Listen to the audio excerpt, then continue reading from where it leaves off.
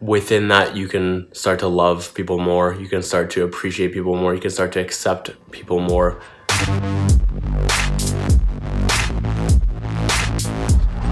September 28th, 2018.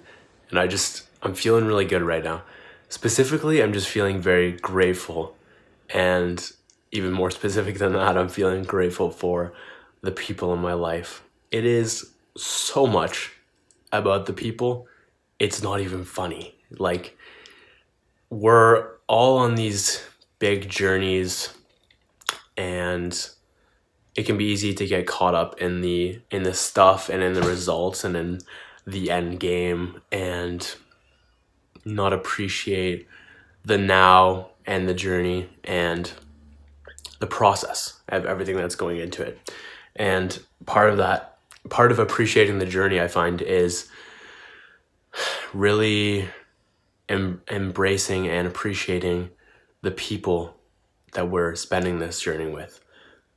There, at least for me, what I've found is like stuff and results are not actually that enjoyable. What is enjoyable is the people I am spending it with, that and the actual process of the journey, because it's just so enjoyable on a day-to-day basis rather than the actual result. But the point I'm trying to get across here is how important the people aspect of it is. Because you could have $100 billion, but if you aren't surrounded by people that you love and care for, and you just feel a sense of whether that's resentment, grief, all types of negative feelings, and just like you are lacking in the relationships department, that is going to, like, all the money in the world will not make you happy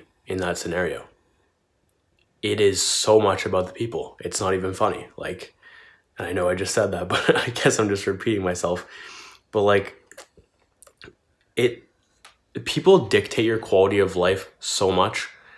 And even I remember, I think it was in early 2017, I like distanced myself from like everyone, and it was interesting, and I'm glad I did that. But I wouldn't do that again, I don't think, or at least anytime soon, because I'm learning to love people more. I think it really comes down to judgment, by the way. The less you judge others, the less you judge yourself, and within that, you can start to love people more. You can start to appreciate people more. You can start to accept people more, because you're going to pretty much project everything. Everything you're like thinking and feeling about yourself kind of just ends up projecting on the outside world. So when you become less judgmental and more self-loving and more self-respecting and accepting, and I think I already said that, but whatever, all of this shit, you start to project that on the world as well, and it ends up creating way better relationships.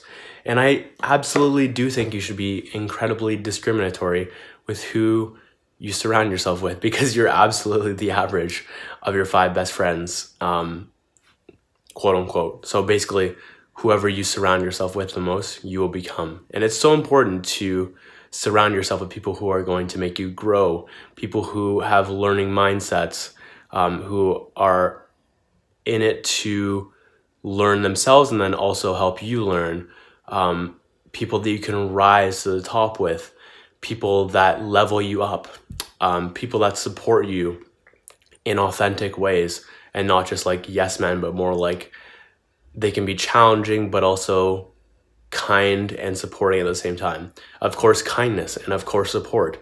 And it's just very crucial the way that you, like, there's like a fine line right there that really makes the difference, and it's important to have that.